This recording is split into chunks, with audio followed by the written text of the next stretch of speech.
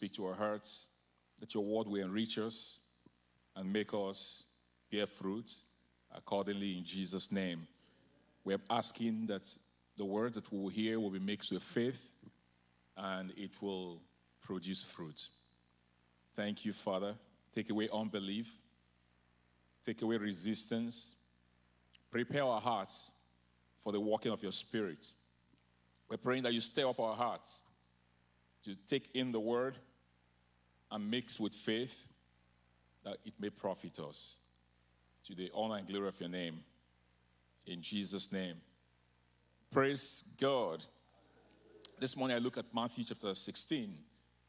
Matthew chapter 16. Our main text for today's study, such scripture study, Matthew chapter 16. And I read verse 1. The Pharisees also with the Sadducees came and tempting desired him that he would show them a sign from heaven. He answered and said unto them, when it is evening, you say it will be fair or fair weather, for the sky is red. And in the morning it will be foul weather today, for the sky is red and lowering. And the Lord said, O ye hypocrites, ye can discern the face of the sky, but can ye not discern the signs of the times? Sign of the times, that's verse 4 now. It says, a wicked and adulterous generation seeketh after a sign, and there shall no sign be given unto it, but the sign of prophet Jonas. And he left them and departed. We look at verse 5. And when the disciples were come to the other side, they had forgotten to take bread.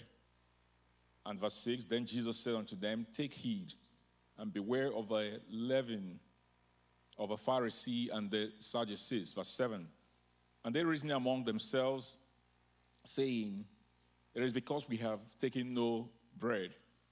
Which when Jesus perceived, he said unto them, O ye little faith, why reason ye among yourselves, because ye have brought no bread? I want everybody to read with me verse 8 again together. Let's read verse 8 together, everybody. When Jesus perceived,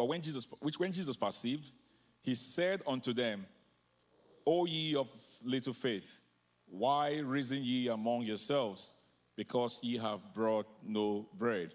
I read on verse 9. Do ye not understand, neither remember the 5 loaves of the 5,000 and how many baskets ye took up? Neither the 7 loaves of the 4,000 and how many baskets ye took up? How is it that ye do not understand that I spake it not to you concerning bread, that ye should beware of the leaven of the Pharisees and of the Sadducees? Then understood they how that he bade them not beware of the leaven of the bread, but of the doctrine of the Pharisees and the Sadducees. Verse 13. When Jesus came into the coast of Caesarea Philippi, he asked his disciples, saying, whom do men say that the Son of Man am, basically? And they said, some say that thou art John the Baptist, some Elias, others Jeremiah, and or one of the prophets. He said unto them, but whom say ye that I am? And Simon Peter answered and said, thou art the Christ, the Son of the living God. Read verse 17 with me, people of God. Verse 17 together, everybody. And Jesus answered and said unto him, blessed art thou, Simon Bar-Jonah, for flesh and blood has not revealed it unto thee, but my Father which is in heaven. I read verse 18. And I say unto thee that thou art Peter. Upon this rock I will build my church, and the gates of hell shall not prevail against it. Verse 19. And I will give unto thee the keys of the kingdom of heaven, and whatsoever thou shalt bind on earth shall be bound in heaven, and whatsoever thou shalt loose on earth shall be loosed in heaven. Now I read verse 20. Then charged he his disciples that they should tell no man that he was Jesus the Christ. Praise the Lord. Praise the Lord. We see in this passage, it all started with the Pharisees seeking and Sadducees seeking for sign from heaven. And then afterward, we see Jesus warning his disciples to beware of the yeast of the Pharisees and the Sadducees, sign seekers. The disciples themselves misunderstood what Jesus was saying, or what he was trying to get across to them. And they thought he was talking about physical bread, but he wasn't really talking about physical bread. He was talking about the bread of life, something that will nourish them spiritually and keep them alive in their faith. Their lack of faith and spiritual perception we find here prevents them from grasping the deeper meaning of the warning of Jesus. And then Jesus said to them, verse 8, let's look at verse 8 again. Let's read together verse 8, church. When Jesus perceived, he said unto them, what did he say to them? O ye of little faith, why reason ye among yourselves? Because ye have brought no bread. So we find here loss of spiritual perception. There was really no, they were not perceiving what the Lord was saying. They were not aware of what Jesus wanted them to note at this very instant. He had just finished with the Sadducees, finished with the Pharisees, still speaking about spiritual perception. He said you could read signs, you could know the weather, you could tell all these physical things, but you do not have a grasp as far as understanding spiritual things. And so we find here, for the Sadducees and the Pharisees, an extreme case of spiritual imperception. But then we come over to the disciples themselves. We find a lesser degree of spiritual imperception. There was much more perception, but they were not fully getting it. Much more advanced in terms of spiritual perception than those of the Pharisees and the Sadducees. And then we're going to look at this, the context of this, and for better understanding, under 3 subheadings. I'll just take them one after the other. We're going to see faithlessness born by spiritual imperception. And we're going to see faith for spiritual perception. And lastly, we're going to focus on the faithful reward for those who have spiritual perception. Let's look at the first thing. Faithlessness born by spiritual imperception. Let's look at that place again, Matthew chapter 16. Look at verse 5. Here we see, and when his disciples were come to the other side, they had forgotten to take bread. Then Jesus said unto them, take heed and beware of the leaven of the Pharisees and the Sadducees. And they reasoned among themselves, saying, it is because we have taken no bread. And which when Jesus perceived, he said unto them, O ye of little faith, why reason ye among yourselves, because ye have brought no bread? We find here Jesus establishing a link between the problem of spiritual imperception with lack of faith. They couldn't understand, but then he turns to them and says, your faith is small. Your faith is not adequate to grasp the depth of spiritual matters in this case. Spiritual imperception, or the inability to understand or perceive spiritual truth, is a theme that Jesus addressed multiple times in his interactions with his disciples. Several factors we find in scriptures contribute to spiritual imperception, as we can also excavate from the teachings of Jesus Christ. Let's look at some of the causes of spiritual imperception. Turn with me to Mark chapter 4, verse 14. Mark chapter 4, verse 14. Turn it with me to Mark chapter 4. We look at verse 14. Praise God. The sower soweth the word, and these are they by the wayside, where the word is sown. But when they have heard, Satan cometh immediately. Can I hear everybody say immediately? And taketh away the word that was sown in their hearts. I actually jumped quite a number of verses But this was a parable of the sower, talking about, if you look at verse 3, it says, hearken, behold, there went out a sower to sow. For the sake of time, we're just looking at the interpretation of this parable of the sower. So the sower went out to sow, and it came to pass as he sowed, some fell by the wayside. The fowls of the air came and devoured it up. Some fell on stony ground, verse 5, where it had not much earth, and immediately it sprang up because it had no depth of earth. But when the sun was up, it was scorched. Because it had no root, it withered away. Some fell among thorns, and the thorns grew up and choked it, and it yielded no fruit. And other fell on good ground, and did yield. And others fell on good ground, did yield fruit that sprang up and increased, and brought forth some 30, some 60, and some 100-fold. And the Lord ended by saying unto them, he that has ears to hear, let him hear. The use of the ears that is associated with physical perception. The use of the eyes is associated with physical perception. The skin and the senses of man are associated with physical perception, material perception, the conditions of the weather, the temperature around, what's going on. Where there's no vision, you don't see people, you don't differentiate colors. The human physical senses help us to tell what goes on and what's happening around us. But in the same note, spiritual senses are much needed to understand spiritual messages. Here, the Lord said, whoever has ear to hear, let him hear. In those days, the Lord will speak a lot in parables, coded messages, coded words, for those who have faith, for those who are surrendered and those who are ready to learn. Not meant for at times everybody. And there are times it was very plain.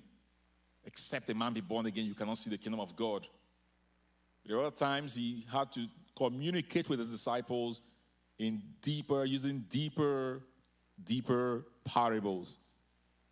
But here we find in our main text that the Lord said to the disciples, faithlessness, little faith. You need to do better with respect to your faith. So we find here many reasons. Let's look at that same place again, Mark chapter 4, verse 14. The interpretation, you can read the whole parable later on. Verse 14, we see here the Lord said to them, let's read verse 14, the sower soweth the word. Verse 15, everybody. And these are they by the wayside where the word is sown. But when they have heard, Satan cometh immediately and taketh away the word that was sown in their hearts. Verse 16, everybody with me. And these are they likewise which are sown on stony ground, who when they've heard that the word, immediately receive it with gladness. Verse 17. In themselves, and so endure but for a time. Afterward, when affliction or persecution arises for the word's sake, immediately they are offended. Verse 18.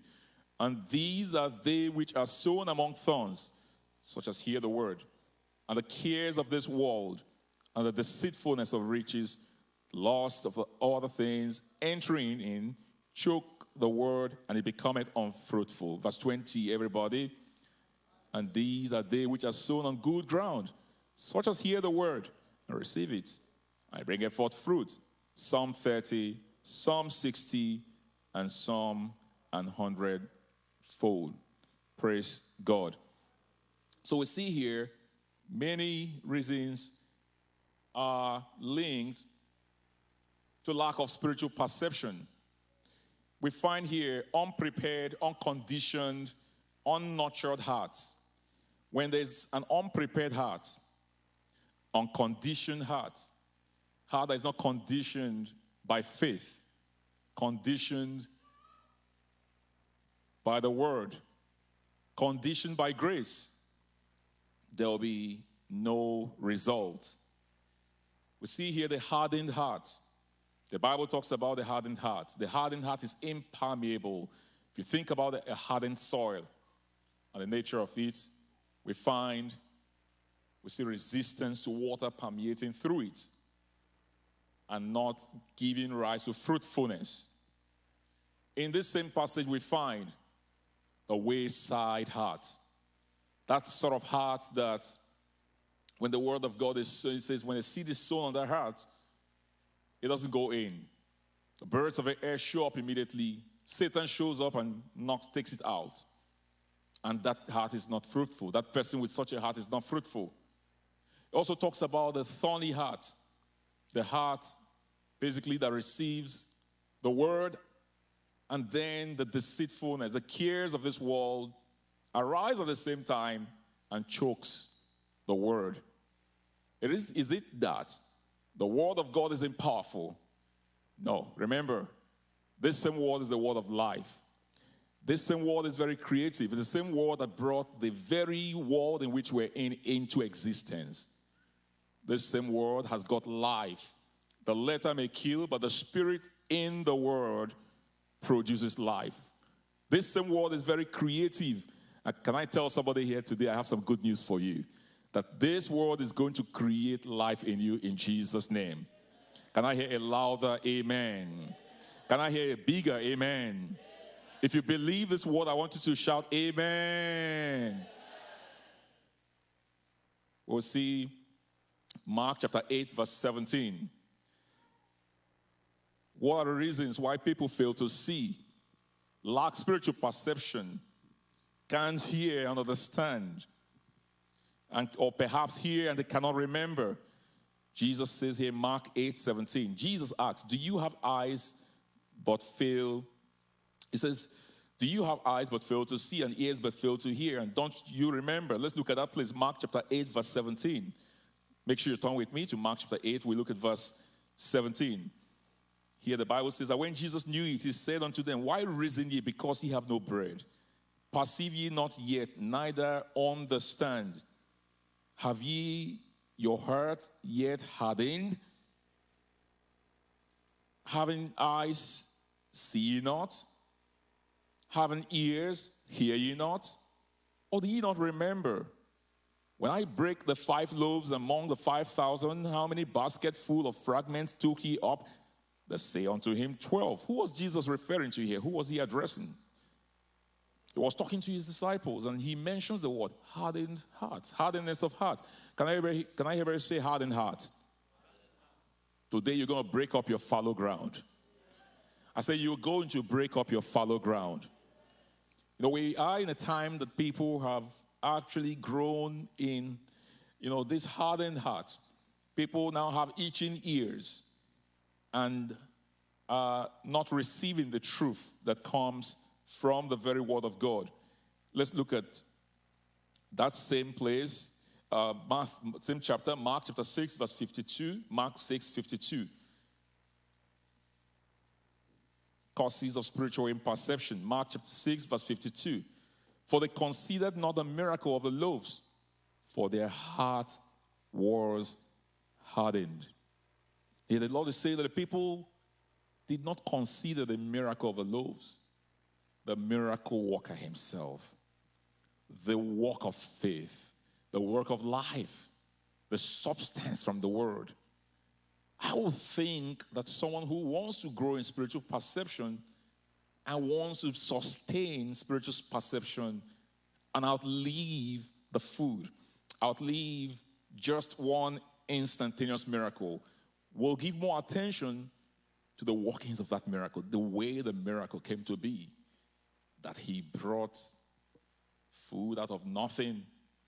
He fed a multitude from just 5 loaves or 7 loaves, as the case may be, few fishes. I would think that someone who wants to live longer, continue in a sustained approach in spiritual things, will focus on the miracle worker himself. And Jesus said, you still have hardened hearts. I pray this morning that none of us will have hardened hearts in Jesus' name. Another reason why people lose spiritual perception even though they're in the kingdom. Now, we're not even talking about the Pharisees. We're not even talking about the Sadducees. People who are sign seekers. Unfortunately, let me say this to you. Unfortunately, many Christians have also become sign seekers. They run after miracle workers. They run after people even to the extent that they cannot even differentiate or discern when people are using trickery and using mystical means or arranging, of course, to perform miracles or perhaps arranging miracles.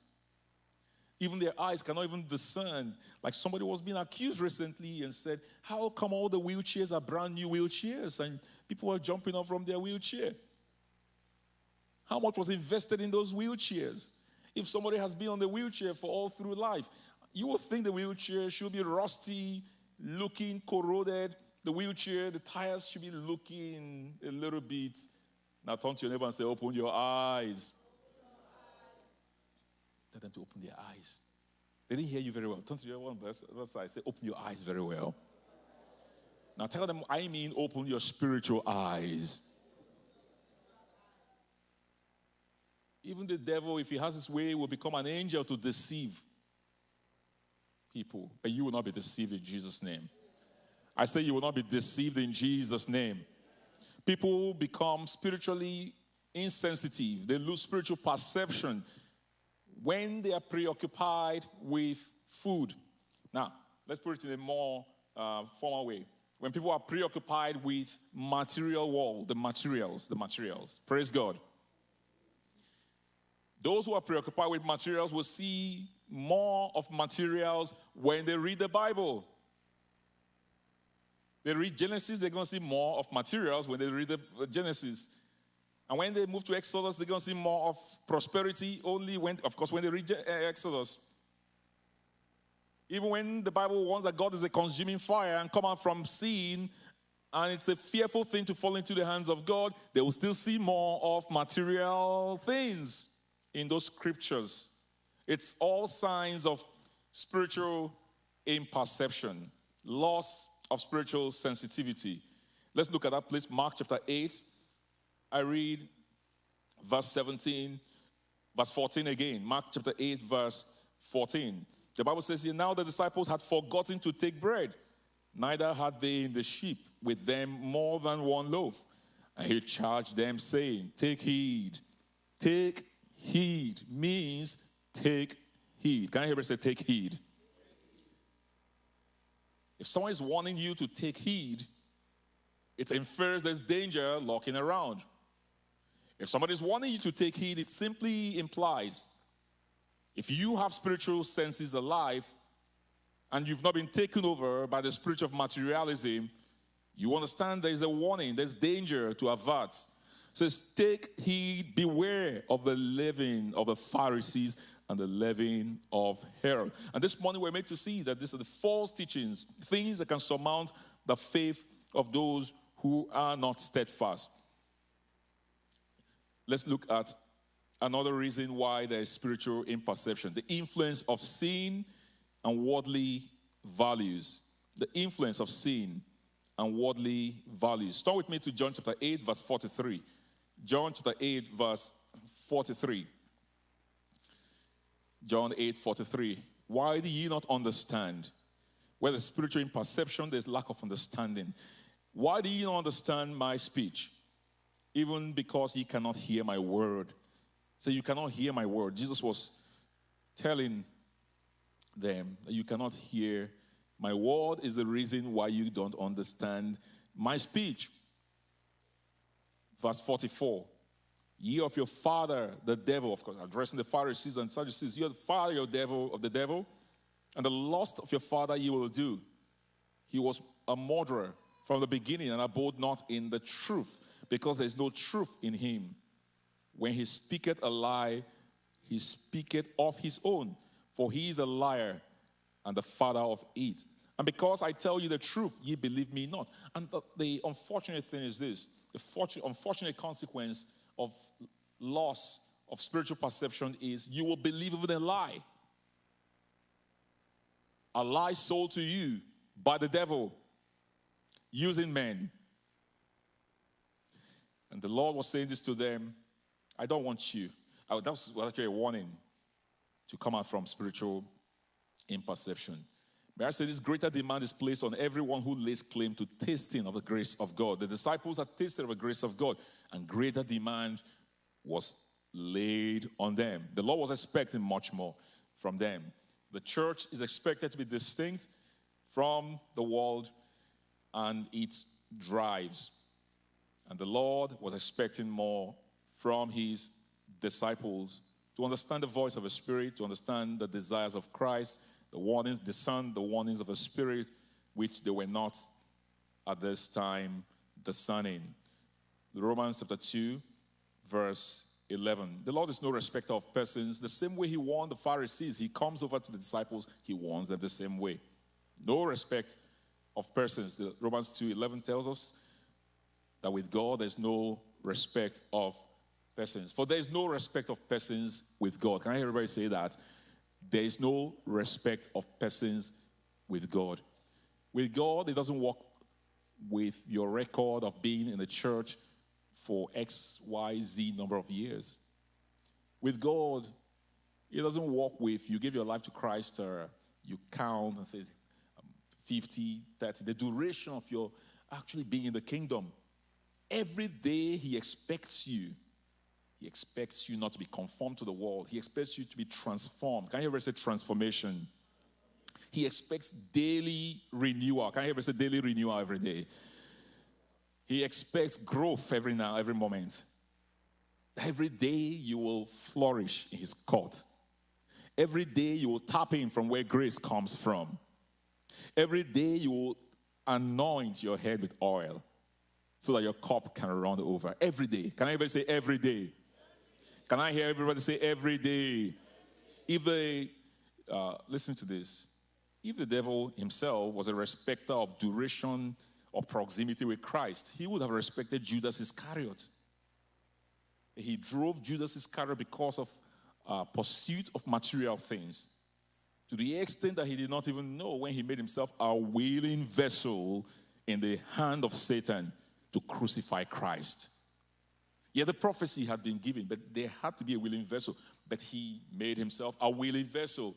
And I pronounce to you today, by the grace of God, by the virtue of grace, you will not be a willing vessel in Satan's hand, in Jesus' name. Now say that for yourself. I will not be a willing vessel in Satan's hand for Satan's plots. In the name of Jesus. That same Romans chapter 2, we look at 16. Romans chapter 2, I read verse 16. The Bible says, in that day, when God shall judge the secrets of men by Jesus Christ, to my gospel. Verse 17. It said, behold, thou art called a Jew and rested in the law, and maketh thy boast of God. Here the Lord is addressing, he said, you claim to be a Jew. You claim to have proximity with God. You claim Abraham as your father. You claim the whole inheritance is all yours. And he said, though you make your boast in the law and you rest yourself in the law, you make your boast by the virtue of the fact that you first got associated with this great God, and God used you as this epitome of deliverance, even from Egypt, as a shadow of what he will do for even the Gentiles. And he says, and knowest his will, and approvest the things that are more excellent, being instructed of the law, and art confident that thou thyself art a guide of the blind and a light of them which are in darkness. Verse 20, that's Romans 2:20. An instructor of the foolish, a teacher of babes. We see here which had the form of knowledge and of the truth of the law. Verse 21, that thou therefore which teachest another, teachest thou not thyself? Thou that preachest a man should not steal, dost thou steal? The Lord was speaking to his people, and is still speaking to the church today. Thou that sayest a man should not commit adultery, dost thou commit adultery? That abhorrest that say that everyone shall abhor idols, dost thou commit sacrilege, something even more grievous? Thou that makest thy boast of the Lord, through breaking the law, dishonorest thou God? For the name of God is blasphemed among the Gentiles through you, as it is written. I pray that the name of God will not be blasphemed because of my life or because of your life in Jesus' name. As I pray, the name of the Lord will not be blasphemed because of our lives in Jesus' name. Amen. We also see here, as well stated, the Lord said to the disciples, there is inadequate faith.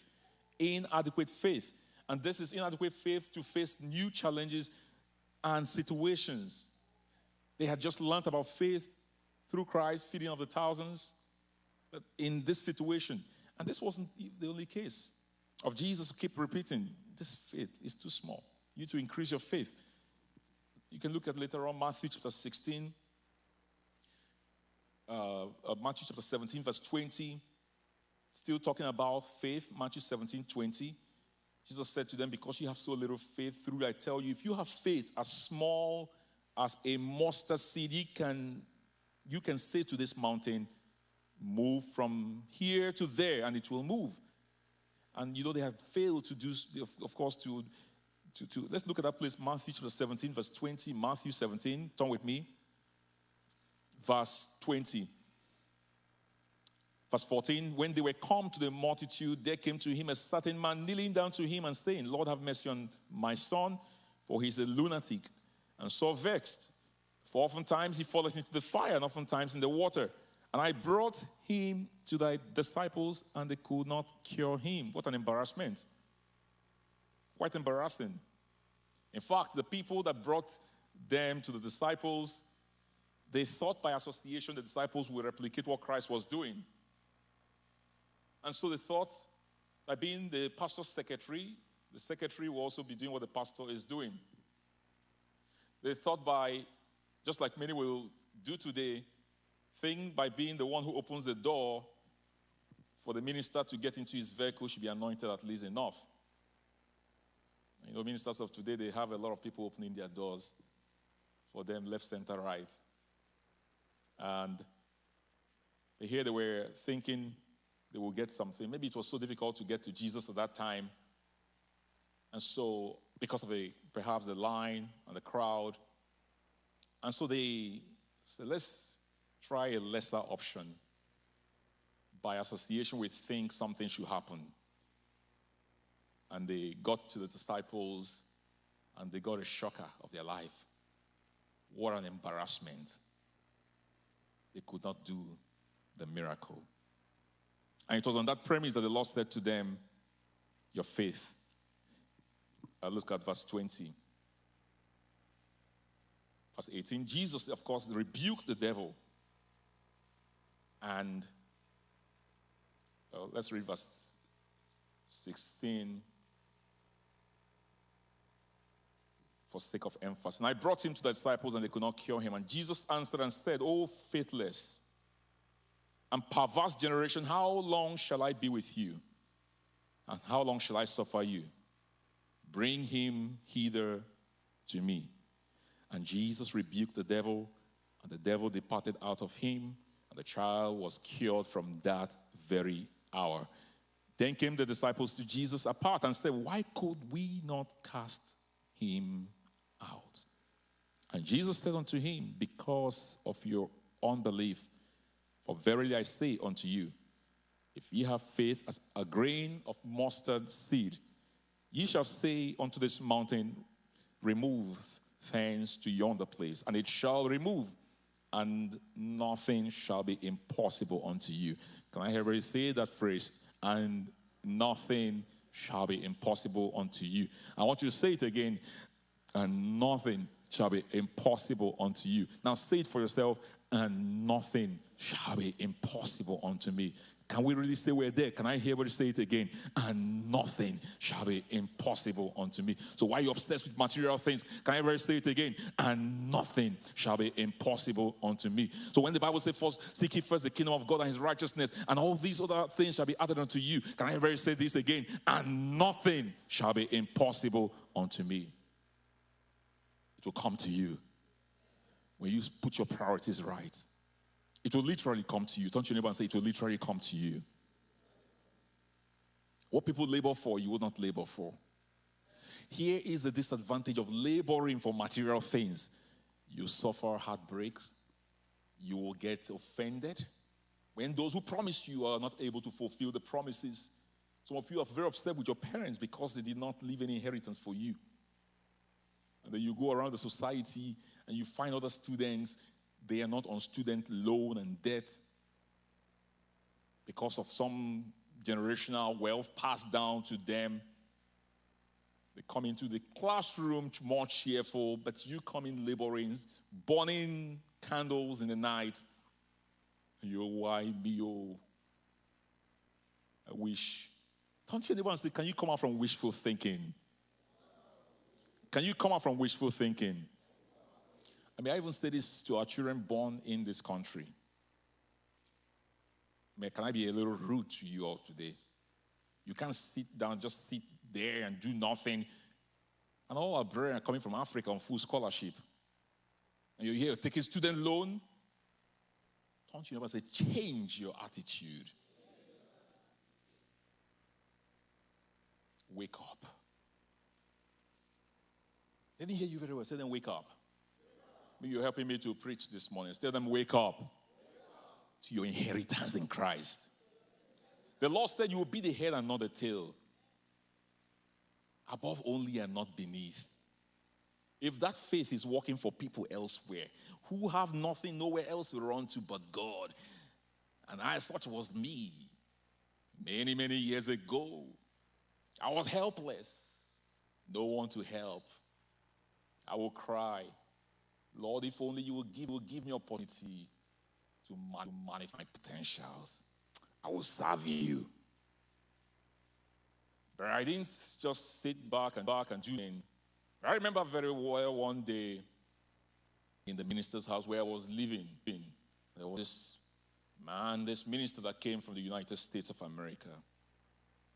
Everybody was running helter-skelter to pick cookies that are left over on the table after he's done eating.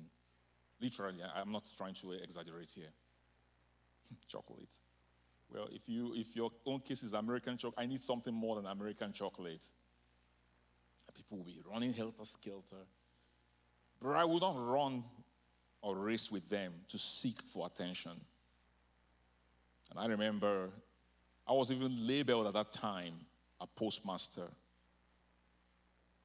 I will mail letters to Australia, to UK, to the United States, everywhere mailable, because I didn't want to be in a system that chokes potential.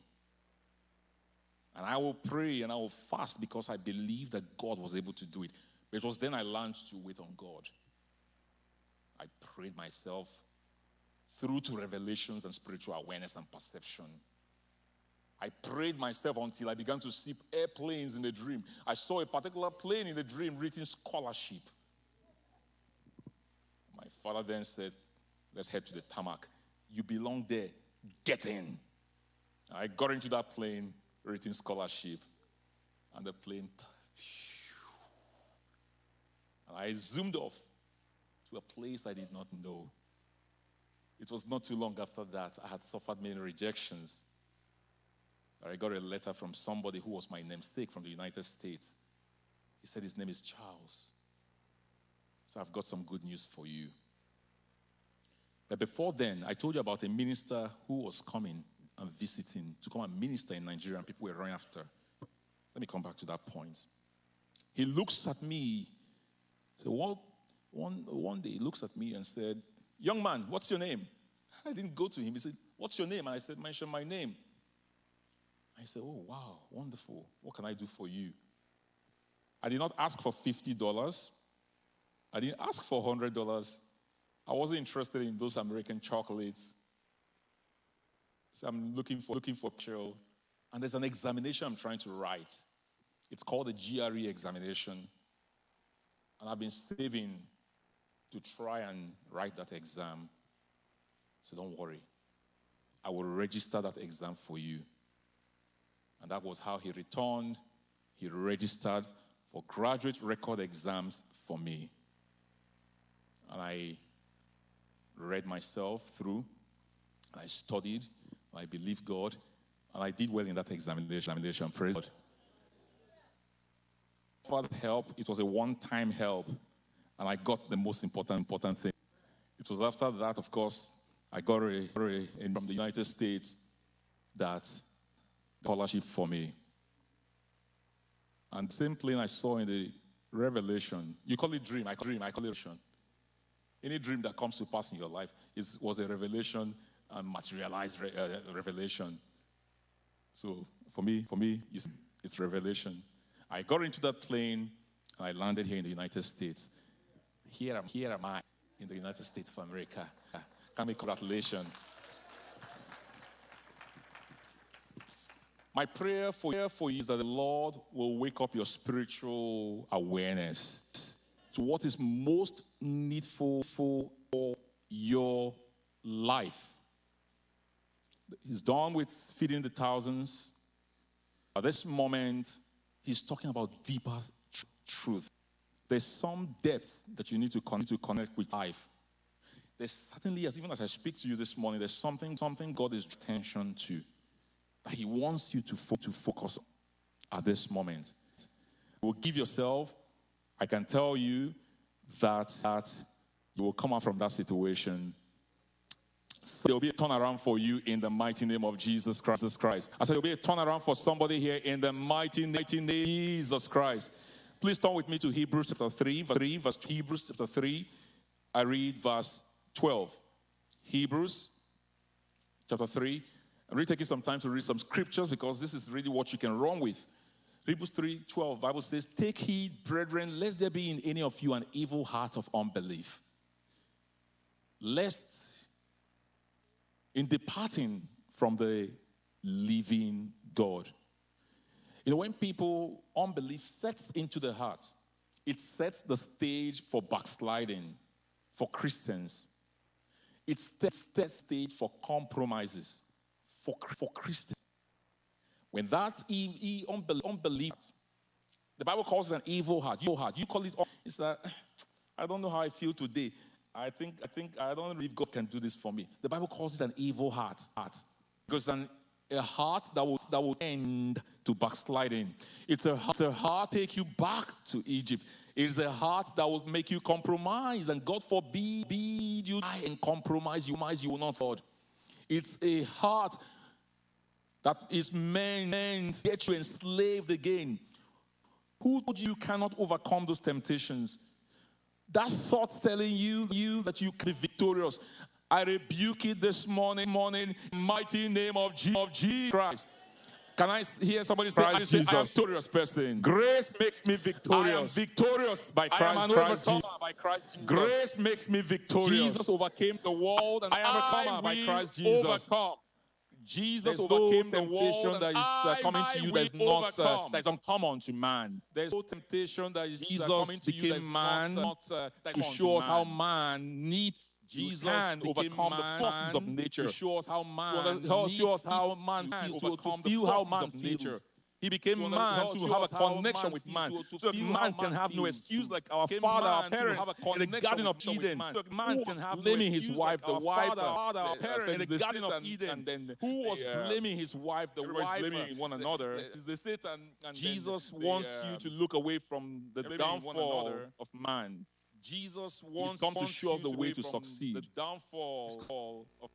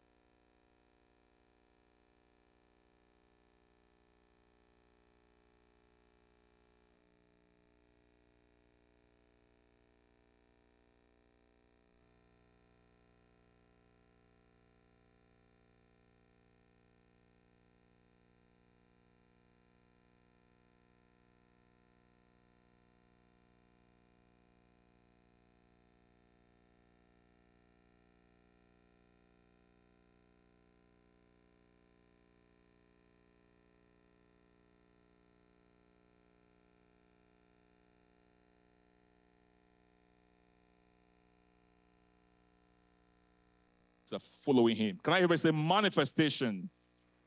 Some of you are not saying it. I think maybe Your spiritual awareness needs to wake. Can I ever say manifestation? It will come to you in Jesus' name. I say it will come to you in Jesus' name. Spiritual blindness is another thing. John chapter 9, verse 39. John 9, verse 39. Turn with me to John chapter 9. We're going to read from verse 39 to 41. John chapter 9. I read verse 39 to 41. If you're there, praise the Lord. Are we there? John 9, verse what? 39. Let's read together verse 39, everybody. And Jesus said, for judgment I am come into this world, that they which see might not see, or see not might see. Let's take that again, verse 39. I think I need a better glasses here. Now read verse 39 again, everybody with me. And Jesus said, for judgment I am come into this world, that they which see not might see, and that they which see. No, I think I belong to the first class. Lord, help me. Help my blindness. Can someone say, God, help my blindness? When you don't have the vision, you cannot see what comes ahead. Danger meets you unprepared. Danger will not meet you unprepared. In the mighty name of Jesus Christ. Now, wonderful people, let's read verse 40. Finish up verse 40 and 41. And some of the Pharisees which were with him heard these words and said unto him, are we blind also? Why are you asking such a question? Lack of spiritual perception. Can you ever say lack of spiritual perception? If you have spiritual perception, the questions you don't ask, you just fall on your knees and say, oh, Lord, I'm a man of unclean lips. Like Isaiah, in the midst of people of unclean lips. So some people, they hear the word. It's the word that will lead you to eternal life. The word that will deliver you from Sodom. The word that will deliver you from spiritual death. No, it's not time to be asking questions. Say, are we blind also? Why not say I'm blind? And let the restorer of vision give you vision. Somebody's getting vision back today. I said somebody's getting vision back today in Jesus' name. Verse 41, wonderful people, let's read. And Jesus said unto them, if you were blind, ye should have no sin. But now you say we see. Therefore, your sin remaineth. God forbid that for me.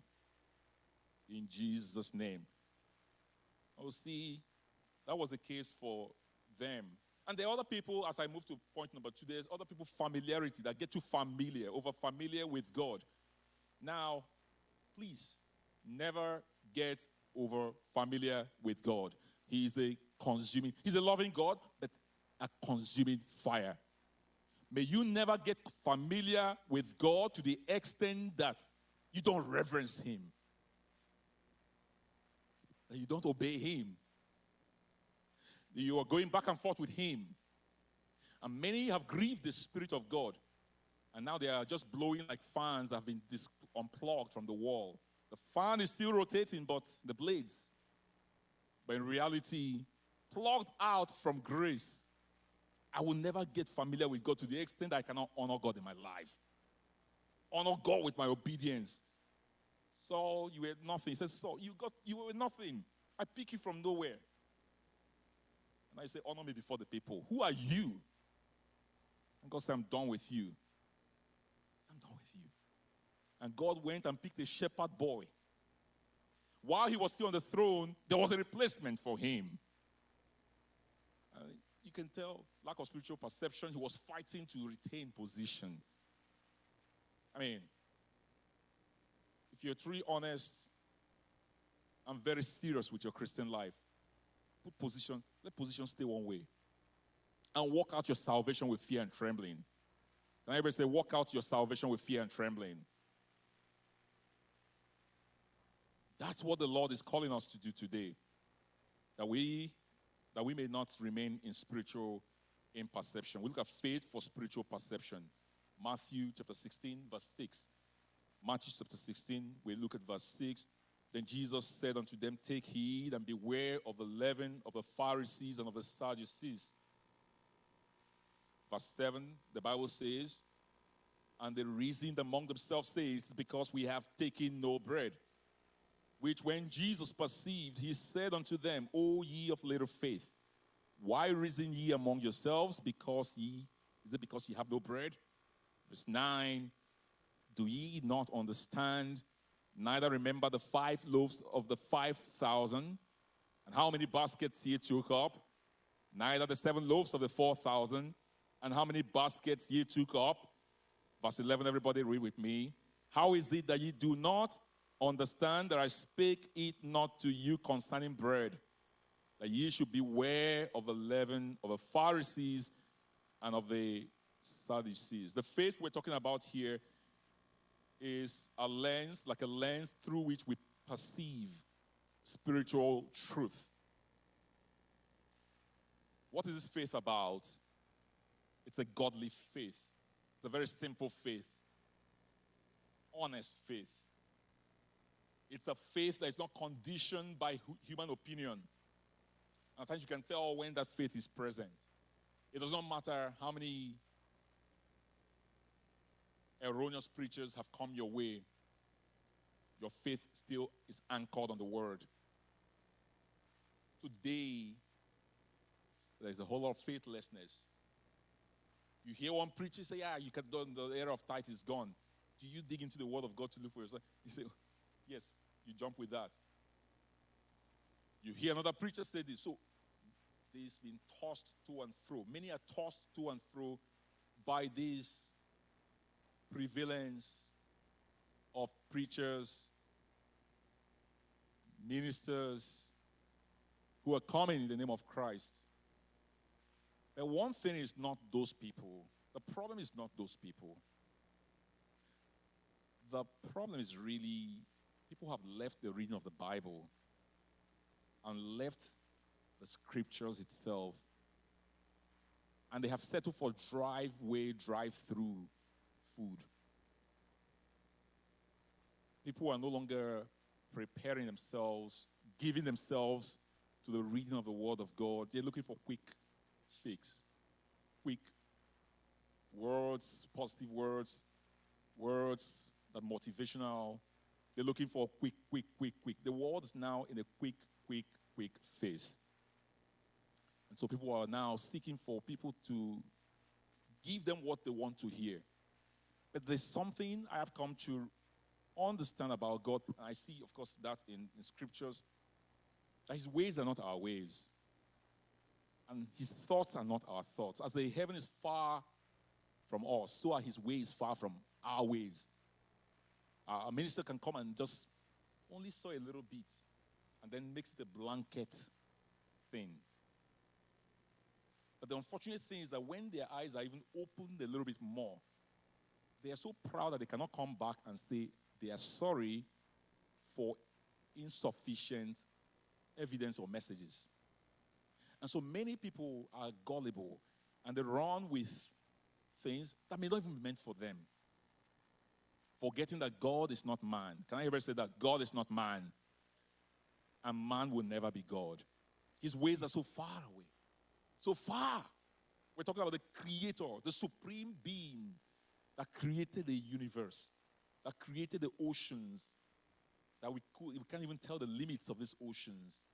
We're talking about the supreme being, a great God that created the universe, created the heavens, whether the first heaven, second heaven, or third heavens, that we've never even been to. We're talking about a God who puts mountains in place, a God who makes things to come out of nothing. Have you ever wondered who planted the trees all over the forest and Amazon and everywhere in the world? Have you ever thought about that God who put things in place? And you're just one of those creation. Have you ever thought about this great God? How great he is. How great he is that he chose to send his only begotten son to us. We have thought about God who controls life, who when he says it's all over and there's nothing any doctor can say to you that can reverse it, except like Hezekiah went to God and said, please consider me. Have you ever thought about that God?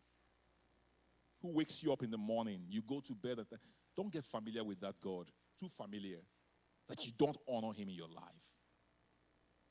I pray God will wake us up again. It is when we're woken up that we can say we're revived. Elsewhere, Not. We're woken up to attend to him first thing when we wake up at the best times of our life. You don't wait for when you're already spent. Your energy is gone. And you're drunk with sleep. That's only when you remember God that you want to pray. But the prime time of your life, the prime time of your day, you're giving it to God and you're saying, God, I'm fresh. And I want to hear freshness from you. I want to get freshness from you. We're talking about separating ourselves from the craziness that drives our society today. Driven by craziness. Get rich quick. Succeed overnight. And that thing is coming. The families don't even have time for devotion anymore. People don't even have time for their personal prayers anymore. God is going to wake us up again. God is going to revive somebody here again. In the name of Jesus. This faith is one that trusts in the Lord. Proverbs 3:5-6, that trusts in the Lord with all the heart. And does not lean on its own understanding. And acknowledges God to direct his or her path. This faith gives priority to hearing God's word. The Bible says in Romans 10:17, so then faith cometh by hearing, and hearing by the word of God. This faith is a faith that comes through grace. Ephesians 2:8-9, this faith is promoted where there's grace. It says, for by grace are ye saved through faith, not of yourselves, not of yourselves. It is the gift of God. Everything we get from God is a gift. Even the very life, the basic life that you have, is a gift from God. At times, you understand better when you walk by the wards in the hospital. Then you understand that this is really a gift from God. That you can walk, you can move, is a gift from God. The Bible said, remember your Creator in the day of your youth, when there's still energy, not when old age is come and you have no more strength. This faith brings about increase in spiritual perception. Hebrews 11 says, now faith is the substance of things hoped for, the evidence of things not seen.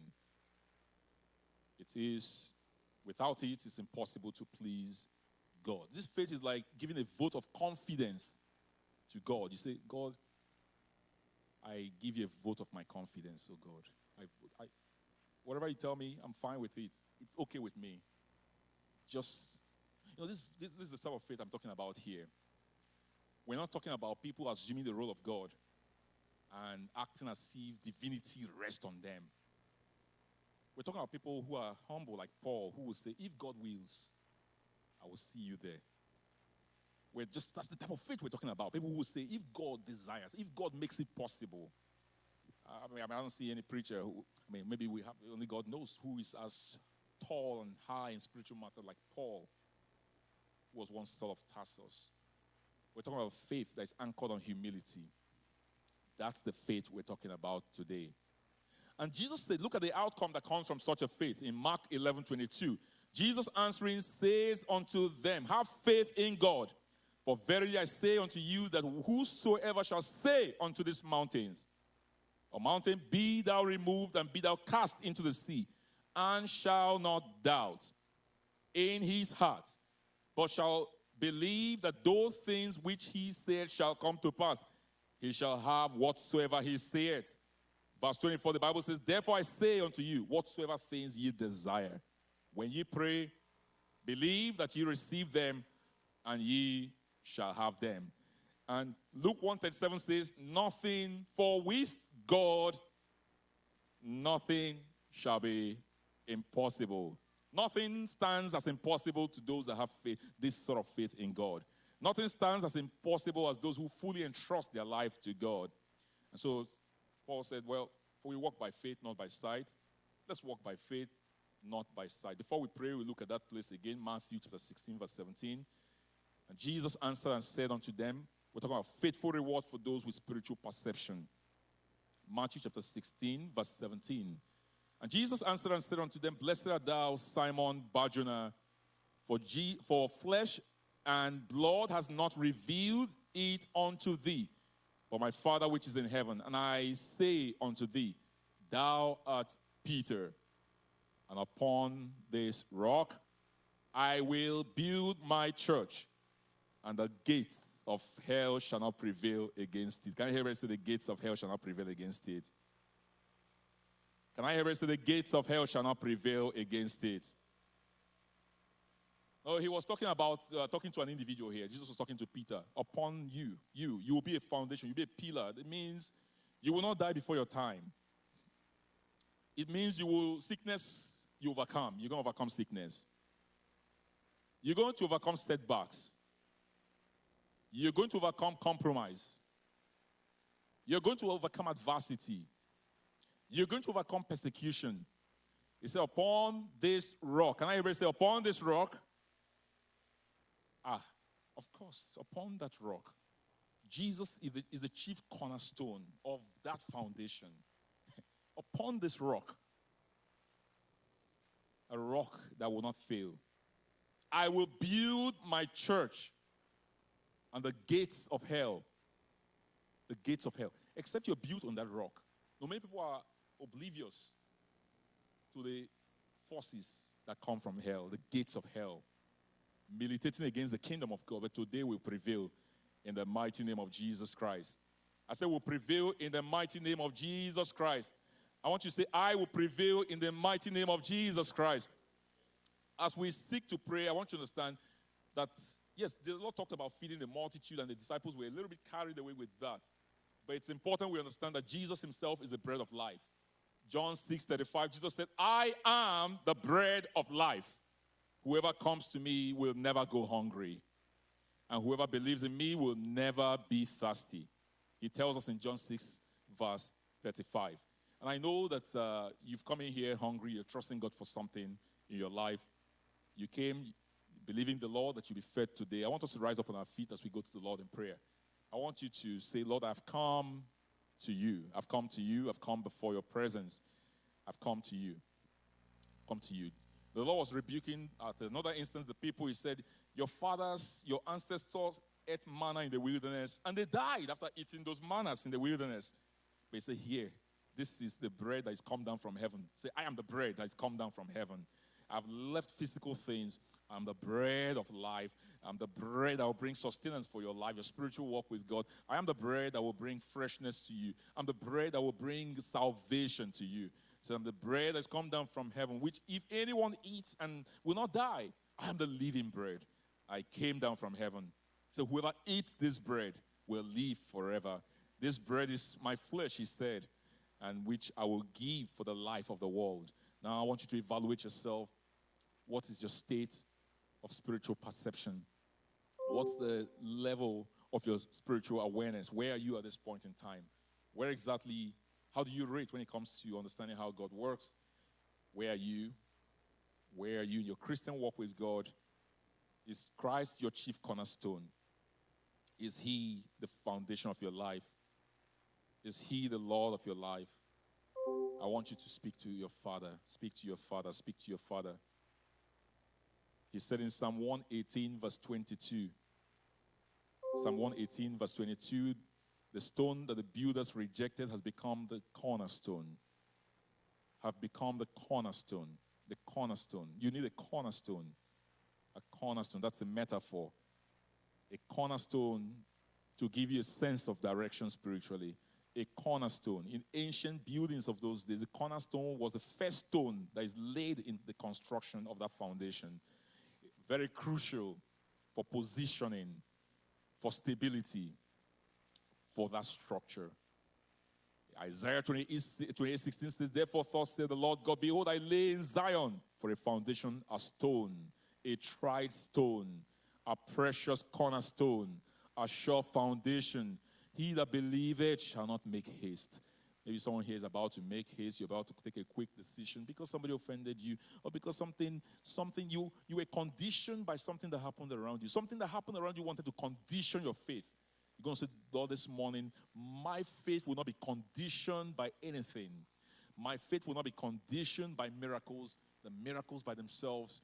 My faith will not be conditioned by false doctrines that are out there. My faith will not be conditioned by the Pharisees, the Sadducees, by the false teachings. My faith will not be conditioned by persecution, will not be conditioned by adversity.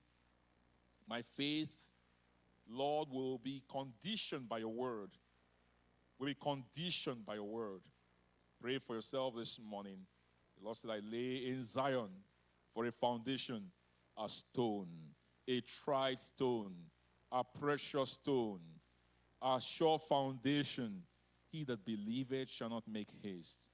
I believe. Say, Lord, I believe. Lord, I believe this morning. When the Lord was talking about unbelief, talking about faithlessness, you say, God, I want your faithfulness now. I want your faithfulness permeating my life. I want your faithfulness coming upon me. Lord, I come to you. And you hear you've not given your life to Christ. You've not started your walk with God then. If you've not given your life to Christ, you're still far away from what we're talking about. But you can come near to him, and he will come near to you this morning. And you can start a relationship with him, and he will begin with you today.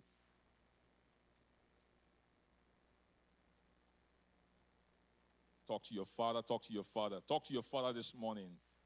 Talk to your father this morning. Talk to God and say, Lord, I need you. I need you.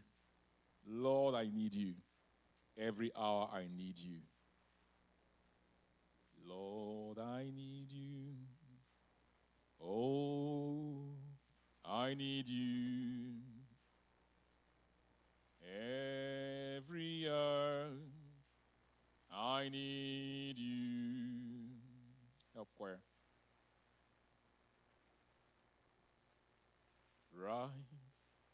Righteousness, oh Lord, I need you. Lift up your hands and sing with me. Lord, I need. Oh, I need you. Every hour I need you. My defense, my righteousness, oh, I need. Oh Lord, I need you. I need, Lord, I need you. Every hour, oh, my Father, I need you. I've never walked through life before. The last tens of years gone may not be the same as those coming later. Last year is different from this year, oh God. Lord, I need you. Lord, I need you. Oh, I need. I never lived through the future. Every hour I need you, Lord.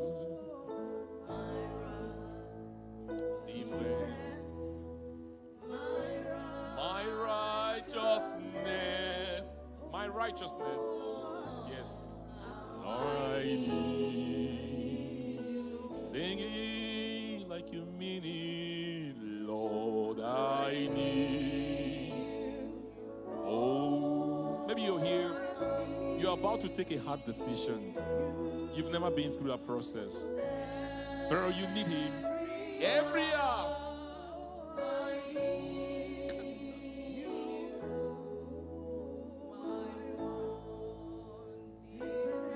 Now sing with faith. Sing with faith this morning. Sing out with faith because your Red Sea is going to part. Sing with faith because your mountain is going to move.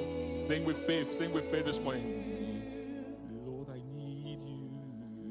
Lord, I need. Oh, I need you. Hey, every hour. I need you. I need you, Lord. Defense. You're my defense. You're my righteousness. You're my righteousness. Not my own filthy garments. Say it like you mean it now. Lord, I need. Oh, I need you, Lord. Every hour, I need you. Never get familiar with God. Moses got too familiar. When the Lord said, speak to the rock, he took his and acted otherwise. Don't get too familiar with God. Tell him you need him. You need him. You need him. Oh, I need him.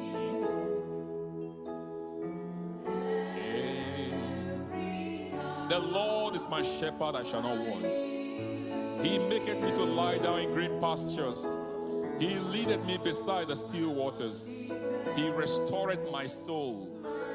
He leadeth me in the path of righteousness.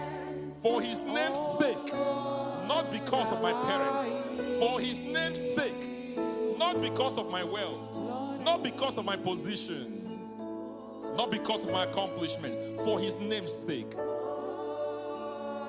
Yea, though I walk through the valley of the shadow of death, I will fear no evil.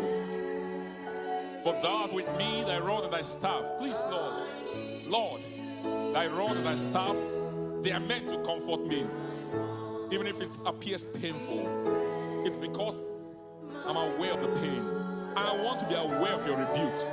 I want to be aware of your chastisement, not just your love. I want to be aware of your corrections, oh God.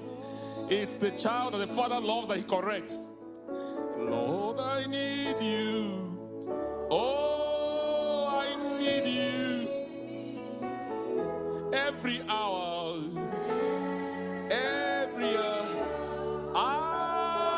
I need you. I need you now more than ever before, God. If you don't show up, I may not sustain, I may not continue in the faith. If you don't show up, I don't have the capacity to continue, Lord. If you don't show up, Lord, compromise will set in, Lord. If you don't show up, I don't have the ability to sustain myself. I don't have the ability to climb the mountainside. How can I even cross the Red Sea? How can I, with Pharaoh behind me and the Red Sea ahead of me, with the walls of Jericho surrounding me? Lord, how can I? By the strength of arm, nobody ever prevails. The forces of nature, nobody ever prevails over the forces of nature without this power that comes from you. My righteousness is your righteousness, my righteousness. My righteousness is nothing. Oh, I need you, Lord. Lord, I need you.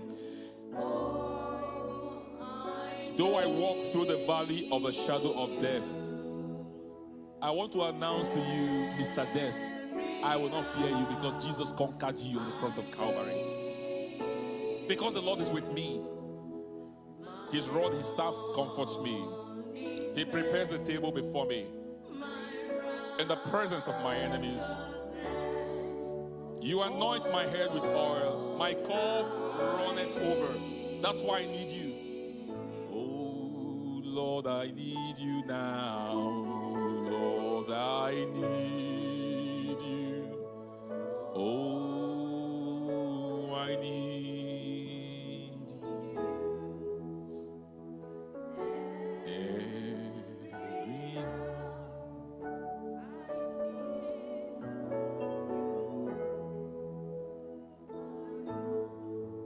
Now, there's a place I cannot get to with you, but I trust that the Spirit of the Lord will begin to, the Spirit of the living God will begin to get to that place. The Spirit of the living God will attend to you.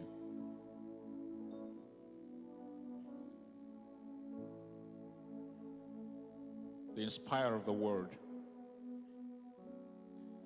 the Spirit of truth He's called the Comforter. Father, do that which no man can do. Reach your people now. Speak to their situation. And if you're that man, that woman, just open up to the Lord. Open up to the Lord. Open up to the Lord, because your deliverance has come.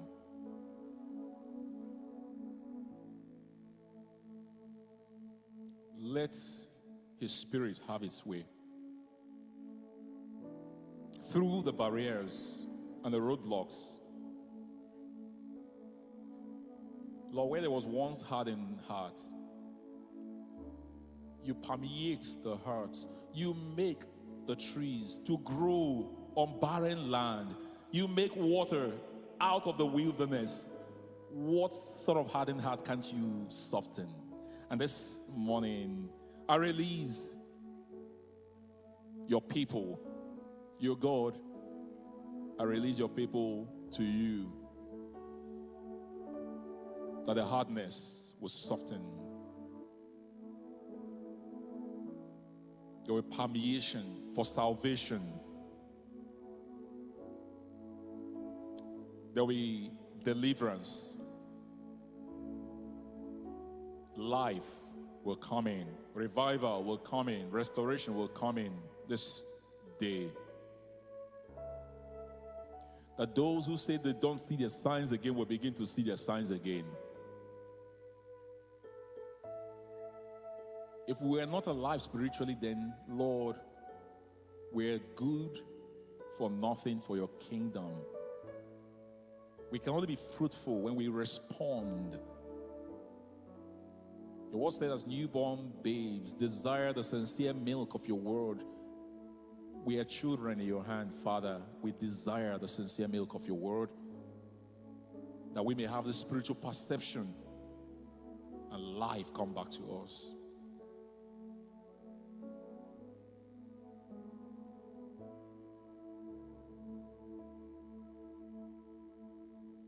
For in Jesus' name we have worshipped.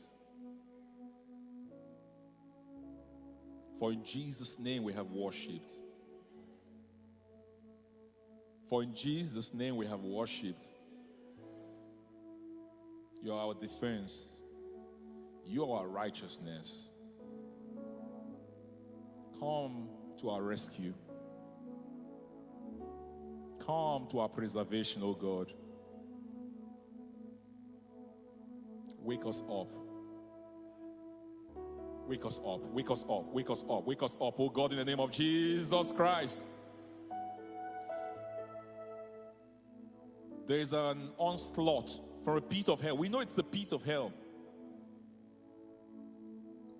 We know the devil is at war against the church.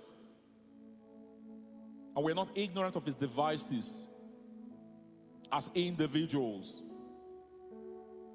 But we've come to see, oh God, that you are banner, your righteousness, you are defense. You can keep us, you can shield us, you can shield our souls. And we want to ask you today that you shield our souls from every influence from hell in the name of Jesus Christ. That our faith will go from strength to strength. Don't allow our faith to die. Father, nourish us in the name of Jesus Christ. So faith comes by hearing and hearing of your word. Help us never to get tired of hearing your word in Jesus' name. Thank you, King of Glory. As we leave your presence, we want to plead that this new week that we enter, that your presence will continue with us. Father, take us through the week, that when we meet again for the next event, we'll come with newness, refreshness, and with life and testimonies in Jesus' name. With testimonies in Jesus' name. I said with testimonies in Jesus' name. With divine connections in Jesus' name. With abundant life in Jesus' name. With fruits in Jesus' name. With open doors in Jesus' name. That every mountain that had been up to this point, we will find them moved in Jesus' name. Thank you, King of Glory, for we know you've had us. In Jesus' precious name we have prayed. Can somebody shout hallelujah? Now I'm going to make you do some exercise. You're going to shout 7 mighty hallelujah today. Hallelujah! Hallelujah! Hallelujah! Hallelujah! Hallelujah! Hallelujah! And lastly, hallelujah!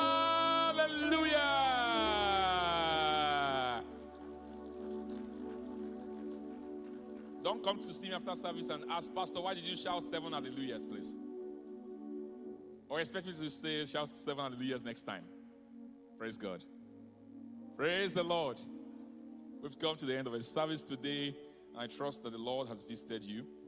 I pray that His blessings in your life will remain permanent in Jesus' name. Amen. We're going to, we're going to share the grace in a moment. Before we share the grace, we want to recognize the presence of one of our pastors in the house. Did he make it? Okay. Praise the Lord. Our pastor, incidentally, has the same last name as our regional overseer, Pastor Dada.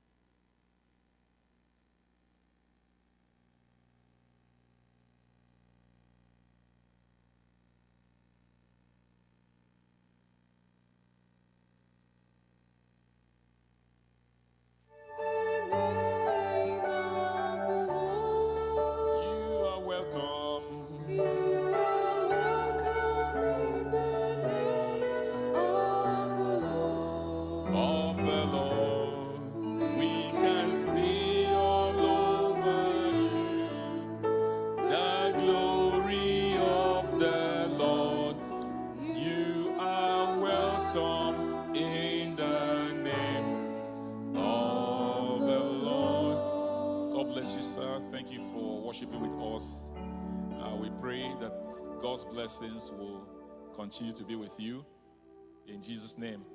And you're coming to the United States will be marked for good in Jesus' name. God bless you again. Amen. Praise the Lord. Praise the Lord. Now let's rise up on our feet. What's happening next Saturday? I say, what is happening next Saturday? Amen. I thought the roof will move.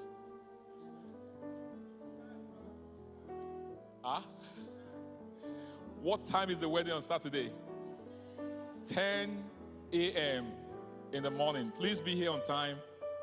If you don't come on time, you may not get space. We'll put you in the overflow. So make sure you're here on time. And we trust that the Lord will make it a worthy occasion.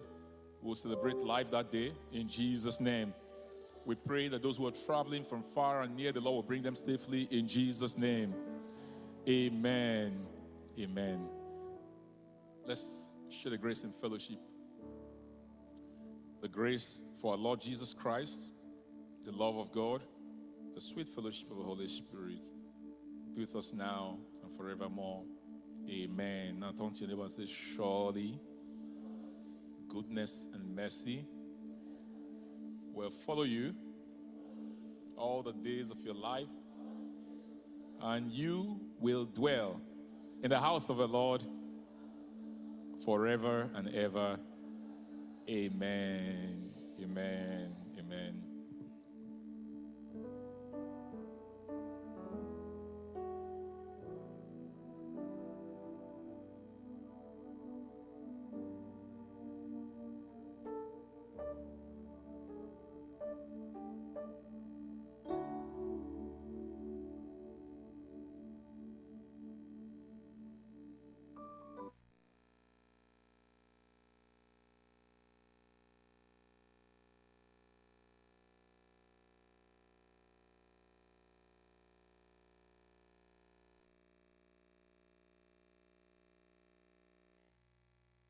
as long as Jesus tarries, as long as you live in this veil of darkness, in the shadow of darkness, as you are still in the world here, you keep on beholding, because you set the Lord before you all the time. And then you say, when I awake, I shall awake with thy likeness. And then when eventually that day of resurrection comes, when the day of rapture comes, and the Lord is calling his own home, you awake in his likeness. As for me, make up your mind. As for me, I will not look back. As for me, I will not backslide. As for me, I will not allow anything to make me go back, turn back. As for me, I will behold thy face in righteousness. I shall be satisfied. It will satisfy you. It will supply your need. It will saturate you with the blessings of God. I shall be satisfied when I awake with thy likeness. That's point number one. We're coming to point number two now. Point number two is the perception of the triumphant strength of our rock.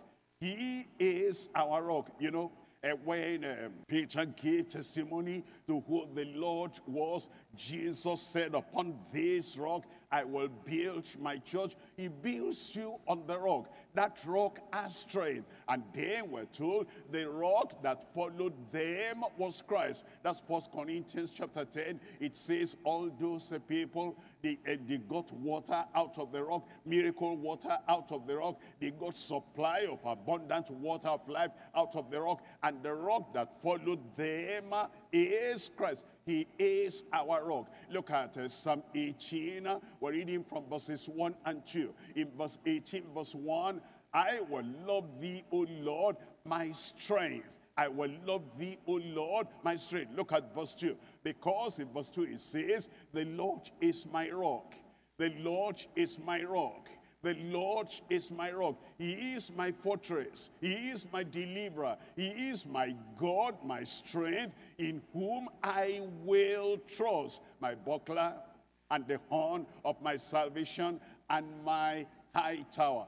As we perceive, as we comprehend, as we understand, as we gaze at the Lord, our rock, and we behold his triumphant strength, we're looking at three things. Number one, the triumph of our mighty deliverer. The triumph of our mighty deliverer. We're looking at Psalm 18, verses 1, 2, and 3. Verse 1, I will love thee, O Lord, my strength. And then in verse 2, it says, the Lord is my rock and my fortress and my deliverer. Quite a lot there.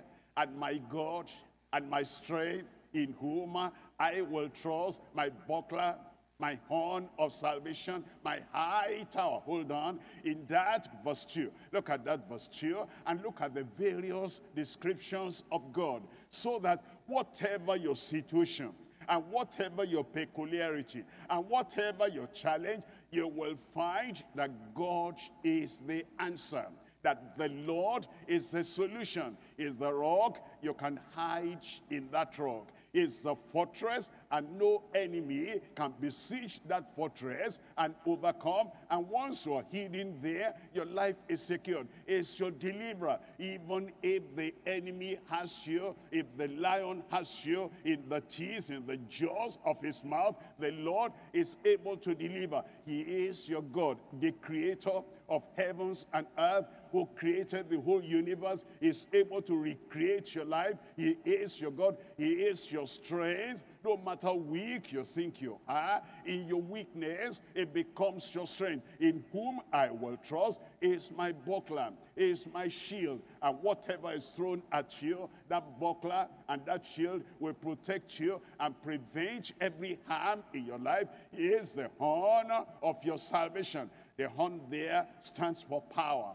The horn, you see the horns of the animals, they use that to fight, and they use that to conquer any other animal that will attack them. Is for power. In the power, in the horn of thy salvation. And he is my high tower. You remember, he says, when the enemy comes, the righteous runneth into that tower and is saved and is secured. Look at verse 3. In verse 3, I will call upon the Lord. The psalmist is talking with confidence. He's not saying, well, I'm going to pray. I don't know whether the Lord will answer or not. I'm going to pray. I don't know whether the answer will come or not. He was sure, and you ought to be sure that our God is a loving Father. Our God is a loving God. Our God is a loving Redeemer. He will answer your prayer. Even today, whatever you open your mouth to tell the Lord will surprise you with a miracle. I will call upon the Lord who is worthy to be praised. So shall I be saved from mine enemies. He will save you from all enemies in Jesus' name. Look at Luke chapter 1. In Luke chapter 1, reading from verse 74. Luke chapter 1, verse 74. It says that he will grant unto us. You can put your name there. I can put my name there. That